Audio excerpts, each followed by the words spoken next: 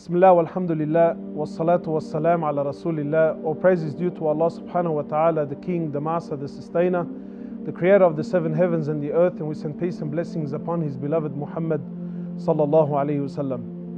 You know, my brothers and sisters, there isn't a place that I go or that I travel to except that I'll get some mother and some father that come up to me with a broken heart and worry and concern in their eyes, and they always advise me that, please brother, can you speak about can you speak about children and speak about the rights of the parents, speak about the youth and how our youth are lost and our youth are going astray. And I get this so much, and I can see the frustration in the eyes of mothers and fathers.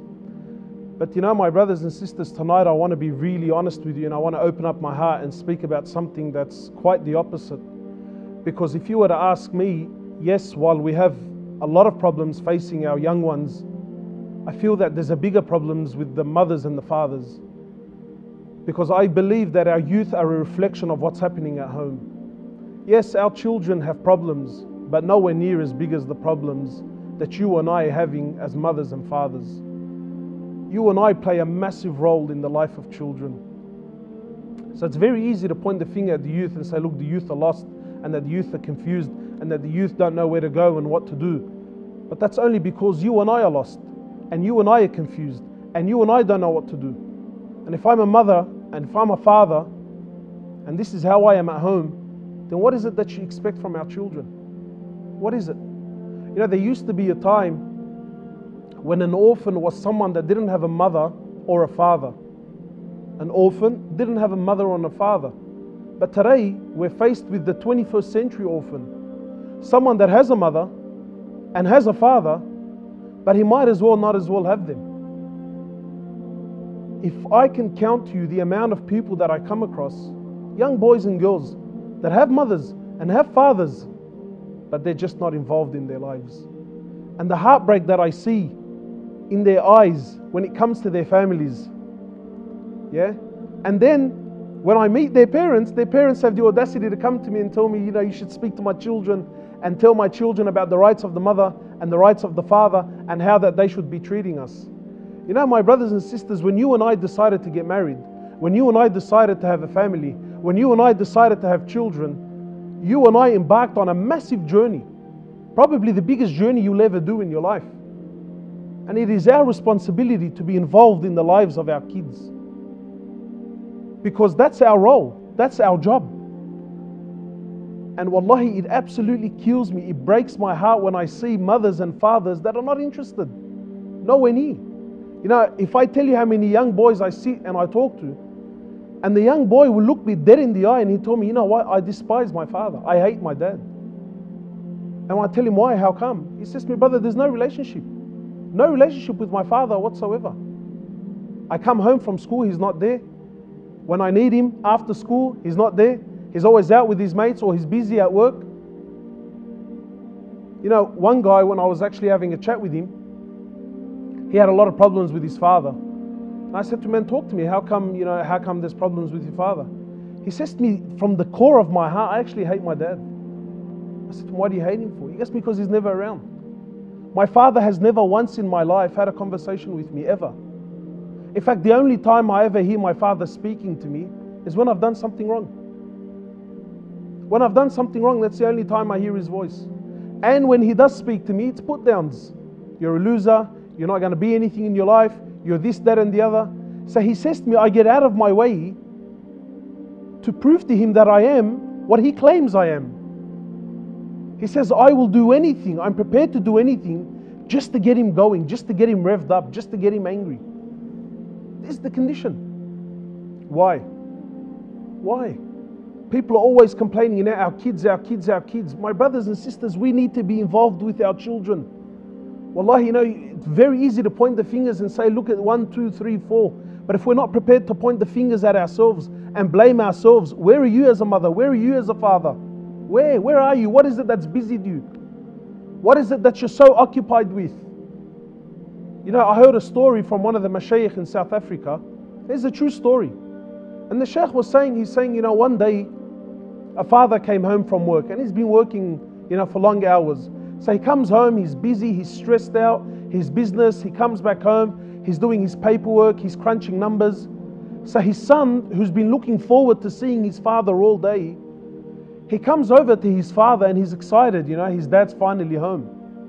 So he comes up to his father and he wants to communicate with him. He wants to tell him about his day and how school was. And his father wasn't interested whatsoever. So when he came close, the father turns around and says, "What are you doing here? Can't you see I'm busy? Can't you see I've got things to do? Go inside to your room. Where's the iPad that I gave you?" So this kid goes away, shattered, absolutely heartbroken. Then he comes back after a little while and he asks his father for some money. He says to him, "Dad, can I have some money?" He says, "What do you want money for? Didn't I give you money just the other day? Didn't I give you money the other day?" He says to him, "How much do you want?" He says to him, "Well, I want $10. He says to him, $10. And this kid must have been about 6, 7 years of age. He says to him, $10, what are you going to do with the money? And there's an argument going back and forward. Anyway, eventually he gives him the money and then the kid goes back to his room. Now after some time, the father calms down, the mother comes in, says to him, "Look, your son wanted to talk to you, this, that and the other." Then the father, after a little while, he gets up, he goes to the room, he goes to his son. His son was laying there on the bed, upset, weeping. He says to my son, "Look, I'm sorry, it's just that I'm really stressed out and I've been really busy with work."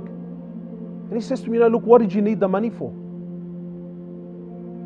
So the kid lifts up his pillow and he shows his father that he's been saving up the money. He says to my father, "Tell me something, how much money do you earn an hour? How much do you earn an hour?" He says to him, "What do you want to know for?" He says to him, "Because I've been saving up the money that you give me on a weekly basis because I want to buy an hour of your time. I want to buy an hour of your time that's uninterrupted, an hour that you're not on the phone. You're not busy looking at emails. You're not busy looking at WhatsApp. You're not busy looking at this, that and the other. I want an hour of your time."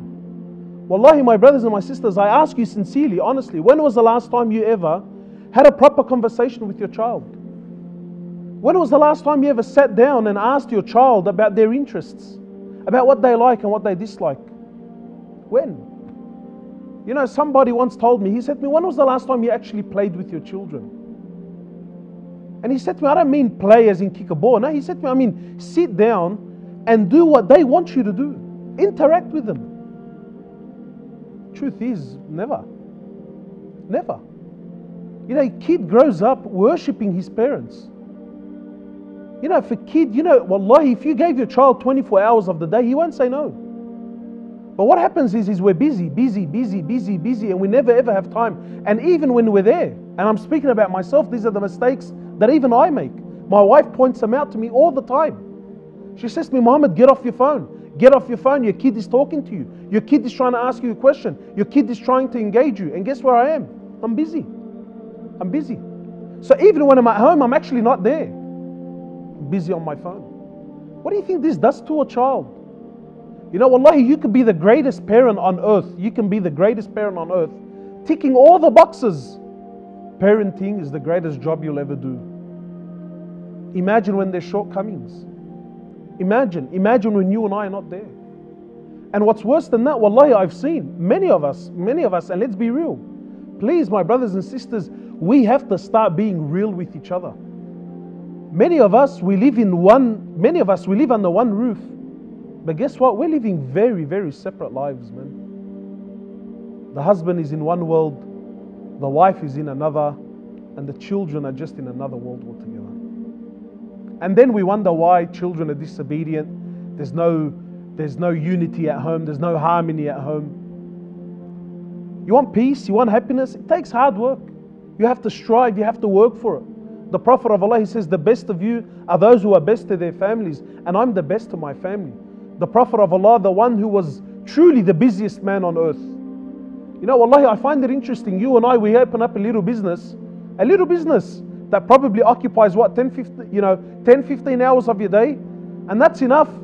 That will be enough, right, to justify my bad relationship with the masjid, bad relationship with my prayer, with my Quran, with my wife, with my families, with my children, because of a little business. Imagine the Prophet of Allah. Imagine the man who was truly the busiest man on earth, the man that had to run the affairs of the whole ummah, the man that was, the one that sallallahu alayhi wasallam, this is the man that was, receiving revelation dealing with the people, giving da'wah, right? Walking along the streets, sorting out the problems left, right and center. This person's getting married, this person's getting divorced, conflict over here, conflict over there. This was a man 24 hours around the clock, and yet he still had time for his wives. He still had time for the kids. He still had time for every single aspect. And that's our life. And I know some of you now are listening thinking, man, that sounds like a lot of work. Yeah, well, hello. It's called parenthood. Wallahi, my brothers, we all want our children to be the best. Trust me, your child will be exactly as you are. Look at yourself in the mirror. Look at your lifestyle. What you see is a very good indication of what your child is going to be. So ask yourself, where are your priorities, man? Wallahi, where are our priorities? Our children, more than ever, especially in the Western world, they need us so much. They need our attention, they need our affection, they need our love, they need our understanding. They need us so much. And where are we? Where are we? I'm busy. Busy with what? Wallahi, busy with what? The greatest investment you will ever have are your children, your family, your wife. Yeah, I give my hard work, I give the cream of my hours, I give the cream of my time and my money to anything and everything other than that which is truly, really important for me. Wallahi, my brothers, we need to wake up. We need to wake up and we need to recalibrate our compass, because the direction that we're heading in, not only are we losing ourselves, not only are we losing our children, but we're destroying the ummah at large. Our kids need us. Wallahi, our children need us so much. 21st century orphan. 21st century orphan. Someone that has a mother and has a father, but they're not there, man. They're not there. Another kid, wallahi, another kid that I spoke to once, and this kid came from a beautiful home. Father works very hard, built them a beautiful home, had a brand new car. Everything that you and I are striving for to provide for our children. Everything. And yet the relationship between this young boy and his father, wow, it was like two enemies at home, And then when I asked him, I said to him, why the hatred? Why the hatred? Your father works so hard, he's provided you with everything. Why? He said to me, brother, I don't want the house. What good is the house? What good is the car? What good is the money and the brand new shoes? He said to me, brother, I don't want this. He said to me, I want a father. That's what I want. I want a father. I want someone that I can talk to. I want someone that I can hang out with. I want someone that I can share my interests with. I want someone that's eager to come home and talk to me just as I am eager to come home and talk to him. But he's never there. He's always busy. He's always busy, and then he tells me, well, I'm doing all this for you. And I'm telling him that I don't want the house, so stop working the overtime because I'm not interested. I actually want you. I want your time. I want your time. I need you. I need your effort. I need you to be involved in my life now. Where are we? What is it that's busying us? What is it? Wallahi, I know of fathers here in the area, man. Let's be real. Let's stop beating around the bush. I know brothers, he's 35, 40. He's got 3, 4 kids. And he's hanging out with his mates, and it's not haram. So don't shoot me now. Oh my God, he's saying it's haram to have fun and to hang out. No. But he hangs out with his mates every single night, bro. Every single night. I see brothers, and again, it's not haram. I'm not saying this is haram, But I see brothers hanging out at cafes and restaurants, and I don't mean like a one-off. We all do it, Everyone goes to dinner, and that's fine. But I see brothers hanging out at cafes every single day, and they're married. And I think, brother, you don't have a life?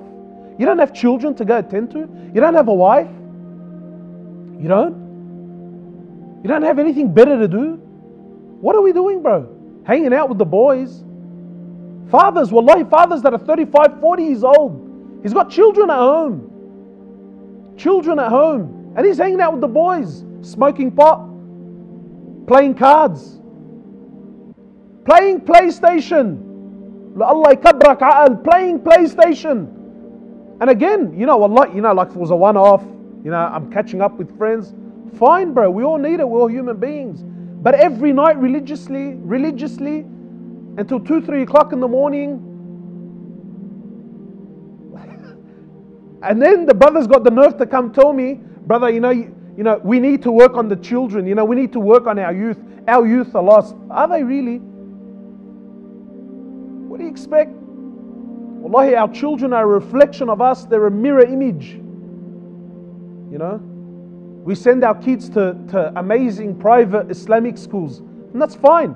We send them there, and I'm sure you got great intentions, and we invest big money and big effort, and it's the best school in the country, and Islamic schools, because I want the school to teach my child deen. You're kidding yourself. The deen that your child will learn is the deen that you're living. And I've seen it how many times. Parents who throw their children in Quran memorization schools. Yeah? And the kid memorizes the Quran, but guess what? No Quran in his life whatsoever. You know why? Because your child, sometimes we underestimate just how witty and how smart our children are. Your child's not a fool. He sees what you throw me in Quran school while you're indulging in work and in dunya and in lifestyle and in this, that and the other, right? And really most of us, and I know I'm generalizing, most of us, we throw our kids in Quran school, not because deep down I love the Quran and I want the Quran, because you yourself would be joining him. No. I throw my kids in these, memorization schools, generally, right? So that I can boast in front of my friends that, yeah, look, I may not be the most religious guy, but hey, look at my son, mashallah. Big round of applause for my son. He's a hafid. Ooh, mashallah, mashallah. My son's a hafid. But then you, how much Quran do you know? How much Quran have you memorized? What, you think your kid doesn't see this? Do you? Do you think your kid doesn't see this? What is it? Our young girls, our daughters. How much our daughters, wallahi, I speak to brothers, alhamdulillah, my daughter has a good relationship with her mum. I say, yeah, that's good. But what about with you, brother? Does she have a good relationship with you? And most brothers, they give me this stare, like a deer in headlights, But what about you? What about your relationship with your daughter? When was the last time you showed your daughter affection? When was the last time you showed her love? When? When was the last time you actually sat down and had a decent conversation with her? When was the last time you sat down and you reassured your daughter? When? When was it? The wife. Habibi, how much can your wife possibly handle? How much? Wallahi, Wallahi, it's so sad. Wallahi, it's so sad. We're messed up, man. We're messed up. Wallahi, our priorities are all over the place, man. And then when things go south, we start pointing the fingers at anyone and everyone, blaming anyone and everyone except who? Except me, bro. Except me. Except me. My kids. This is my life. This is my true investment. These are the ones who, but you will only get out that which you put in. 21st century orphan. 21st century orphan. Widows. The 21st century widow. You know who the 21st century widow is? Yeah, she's married. Yeah, she has a man who's supposed to be her husband. Yeah, but she might as well, he might as well be dead. Wallahi, actually, some women would actually be better off if their husbands were actually dead. Tied down.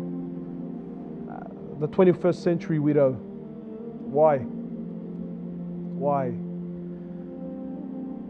We're so busy, bro. We're so busy. We're occupied, consumed with all the wrong things. My family. That's the family, bro. The family is the core. The family is the core of the civilization. It's the core of the community. Your family. How are things at home? Is there love? Is there mahabbah? Is there unity? Is there understanding? I'm busy. In fact, many of us, we come home and we can't wait to run away. I can't wait to get out of there. Look, I'm not saying it's easy. Wallahi, it's not easy. Being a father and a wife and a husband and all of it, wallahi, it's not easy. But we have to at least try, man. We have to at least try. Wallahi, if we really care, bro. If we really care. I get people who come up to me and tell me, my husband doesn't show my children affection. Sometimes, I'll be out with my kids and I'll hug my child and I'll kiss my child and people look at me strange, you know. And wallahi, subhanAllah, you know, there's actually a hadith of the Prophet of Allah, sallallahu alayhi wasallam, you know, when he was kissing his grandson. He was kissing his grandson, you know, Al-Hasan al-Hussein, he was kissing one of them. So an Arab came to him, you know, and he says to my Prophet of Allah, you kiss your children? He says, yes, of course I do. He says, by Allah, I have 10 kids. I have 10 kids. I've never kissed any of them once. What did the Prophet of Allah say to him? He says to him, what can I do? What can I do? What can I say if Allah has snatched mercy from your heart? Allah, it's amazing, you know. Amazing. Your wife, the one that's most deserving of your affection and your love and your jokes and your comments.